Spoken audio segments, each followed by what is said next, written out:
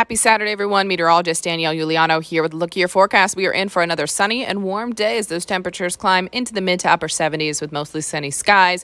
Winds out of the north-northeast anywhere from 10 to 15 miles per hour for today. A perfect beach day. Air temperature at the beach in the upper 60s, low 70s. Water temperature into the low 60s with a moderate rip current risk. Also, a lot of things happening around downtown and you're spending a lot of time outside. Just know the pollen count is a moderate level as we head through this weekend, climbing into a high level tomorrow. And also on Sunday, we're preparing for our next cold front to move through. Sunday night into Monday morning, some showers return into your forecast. Again, I'm meteorologist Danielle Giuliano. Have a good Saturday.